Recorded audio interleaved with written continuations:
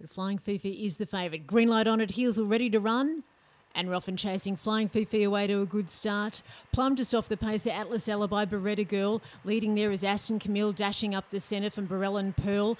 Balmoral is the one over on the outside. And last, Aston Camille took over and gets out in front from fast finishing Flying Fifi. Aston Camille hangs on. Aston Camille from Flying Fifi. Beretta Girl was between them running third. Then next was Atlas Alibi from Burrell and Pearl. Further to Plum and Balmoral, and the run 16 and 58. So 16 and 58, Aston Camille. Nice each way value there for Margaret Grindley. The Grindley girls have had a big day, goodness me. 6 from 2, just awaiting third posse there. It is number 4, Beretta Girl. And officially third in was fourth in partly is Atlas Alibi. So 6, 2, 4 and 3, 16 and 53 the time. The run home at 10, 12.